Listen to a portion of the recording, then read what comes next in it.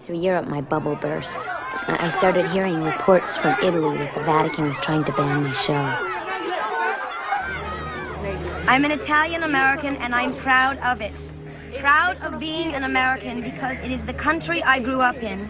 The country that gave me the opportunities to be who I am today.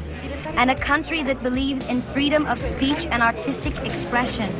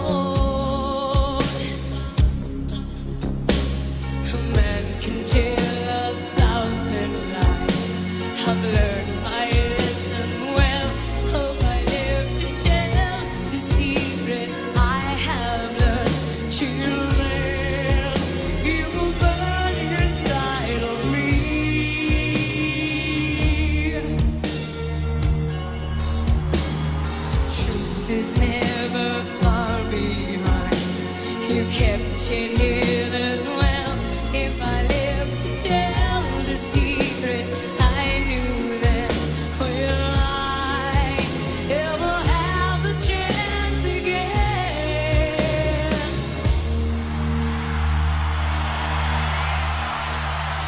My show is not a conventional rock show, but a theatrical presentation of my music. And like theater, it asks questions, provokes thoughts, and takes you on an emotional journey. Portraying good and bad, light and dark, joy and sorrow, redemption and salvation. I do not endorse a way of life, but describe one, and the audience is left to make its own decisions and judgments.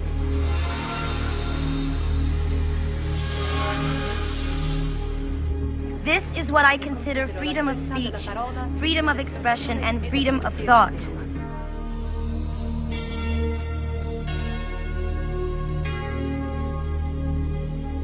Every night, before I go on stage, I say a prayer. Not only that my show will go well, but that the audience will watch with an open heart and an open mind and see it as a celebration of love, life, and humanity. If I ran away, I'd never have the strength to get very far. How could they hear the beating of my heart? Well, in the cold, the secret that I hide, will I grow old? How will they hear? When will they learn?